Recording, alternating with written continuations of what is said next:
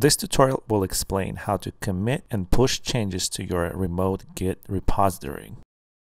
I'm going to use the command line to navigate to my C drive and into the YouTube folder, which already contains my initialized Git project.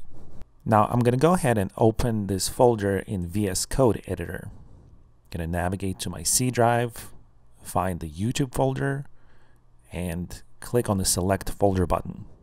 This will open my project in VS Code. This project contains only one file, git.txt. So I'm going to go ahead and apply changes to this file so I can commit and push it to the remote repository. Make sure that the file is saved. Now go to the command line and type git add --all. This will stage this changed file. Now remember that you always have to stage your changed files first before you can commit and push them to the repository. Now let's commit this file with a message by typing git commit -m double quote, type your message and hit enter. Now to actually push it to the remote repository, type git push and hit enter. You'll see the details of this command show up in just a second.